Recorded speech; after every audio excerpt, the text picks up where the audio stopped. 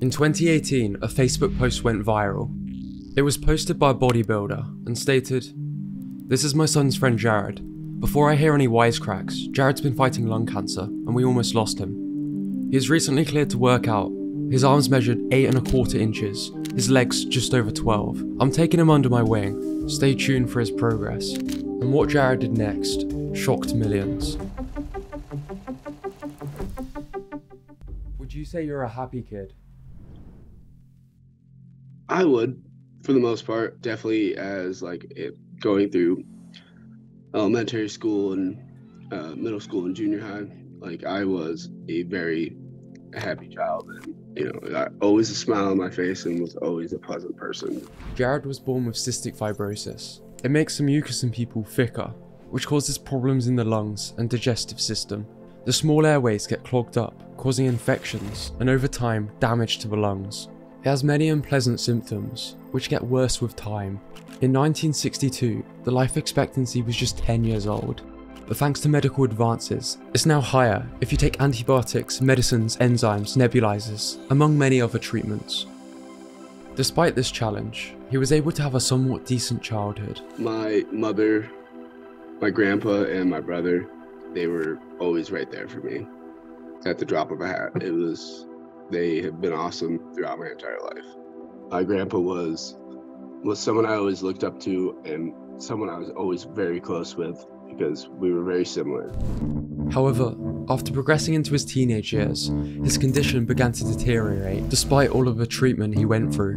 Cystic fibrosis, or CF, tends to get worse with time, and Jared slowly began to realize this harsh reality.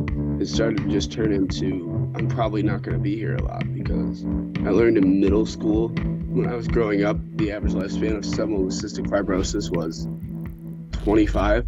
And I was like, wow, that's really soon. Understandably, Jared's outlook became more and more negative.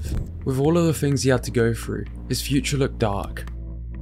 Once I reached high school, it reached the point where it's like all that positivity and outlook for a great life was just out the window at that point. I kind of felt cheated out of the prospect of a good life.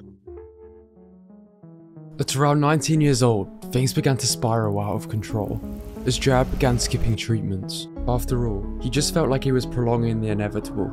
From there, it just got worse.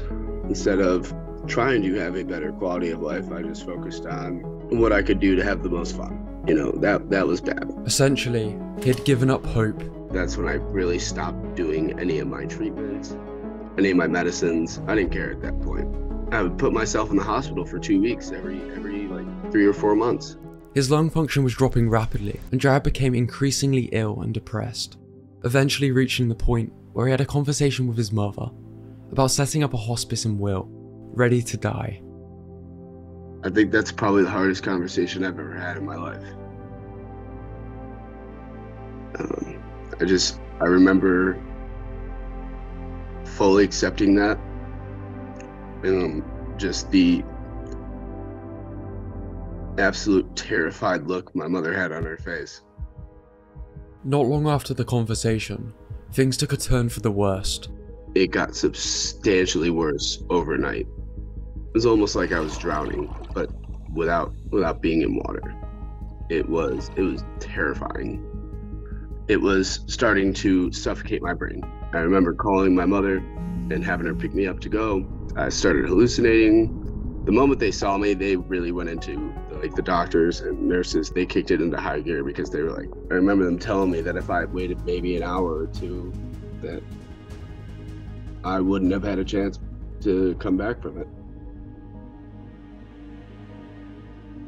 Jared had now lost around 70% of his lung function and was essentially on the brink of death. After seeing his family's reaction, he began taking his treatments, not for himself, but for his mother, brother, and grandfather.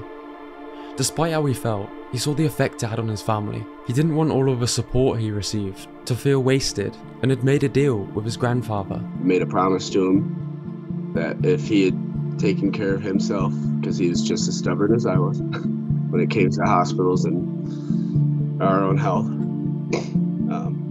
that if he had went to get something checked out and taken care of, that I would actually start taking care of myself Unfortunately, after he held up his end of the bargain, he had passed away a few days later. It was now Jared's turn to hold his end of the bargain, so he got in contact with a friend whose dad owned a gym, with the idea to start weightlifting, to which his friend suggested starting at 5 AM. Oh man, I was just like, 5 in the morning, huh? Yeah, man, best time to go. And I was like, okay. Of course, Jared had his doubts. So a lot of it was just getting out of my own head and trying to tell myself that I belonged in the gym, regardless of what I looked like. Just to clarify, the gym Jared was about to enter was no Planet Fitness. A single garage door entrance, 0 windows and concrete walls, plastered with posters of all the bodybuilders who had trained there and went pro. It was pretty much the definition of an old school bodybuilding gym. And as for the owner, Mr. Donnelly, or Jared's coach, kind of intimidating. Yeah, he's a big guy. Yeah. You see, Mr. Donnelly wasn't your average trainer. He was a respected old school bodybuilder who had trained with the likes of Arnold and Lou Ferrigno. He's very caring. It was new for him to work with someone with my kind of disease, but he definitely took the time to learn. He was just so knowledgeable. It's important to point out, weightlifting wasn't recommended for CF patients at the time. The doctors were skeptical about me doing weightlifting. They were like, well, you should do cardio and this and that. I was like, yeah, that's awesome. I'm gonna go do weightlifting. So after this Facebook post, Jared would begin his transformation.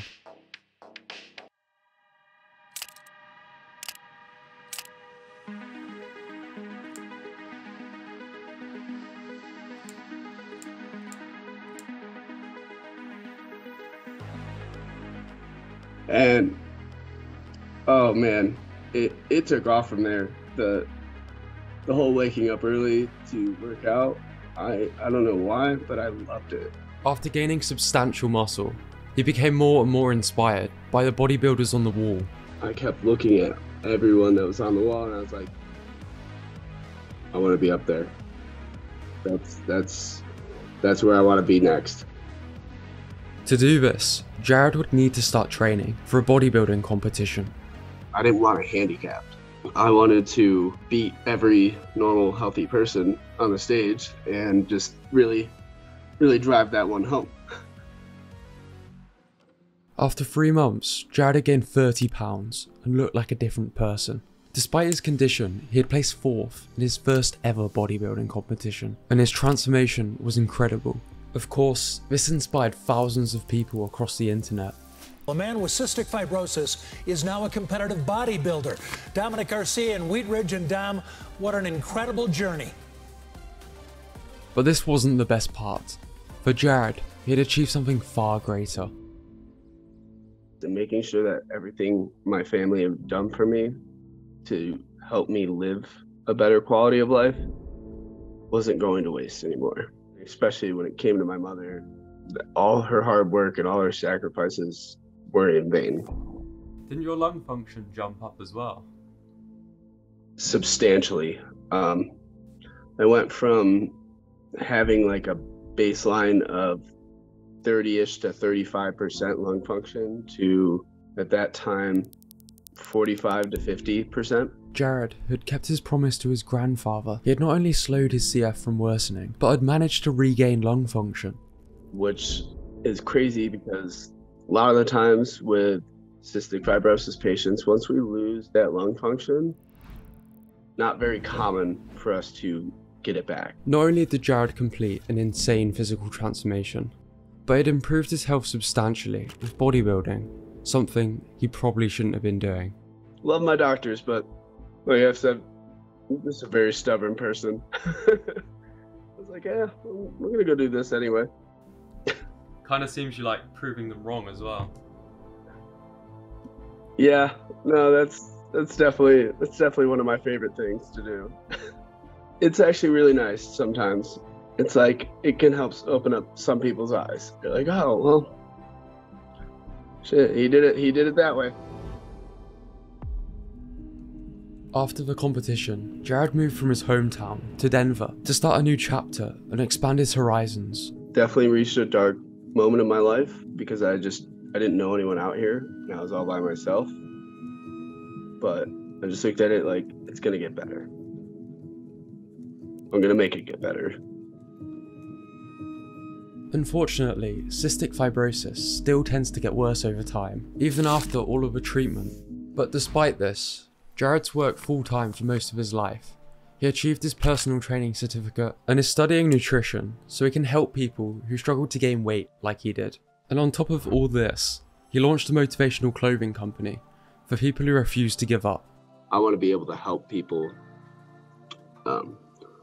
through and through. As easy as it would be for Jared to revert to his old way of thinking, the most impressive thing he was able to do was to transform his mindset from living with CF to CF living with him. And while he may never get to experience a healthy life without CF, he's pretty much a personification of determination and not giving up.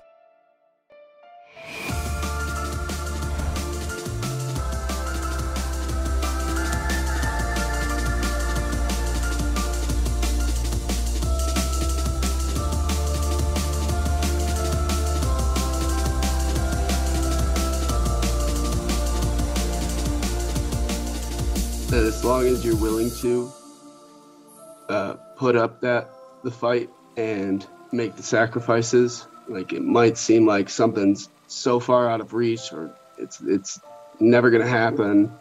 As long as you are constantly and actively thinking to yourself that you can do it, it's gonna come one way or another. It might be a different road than someone else, but you put that attitude up of I can do this, it's gonna happen.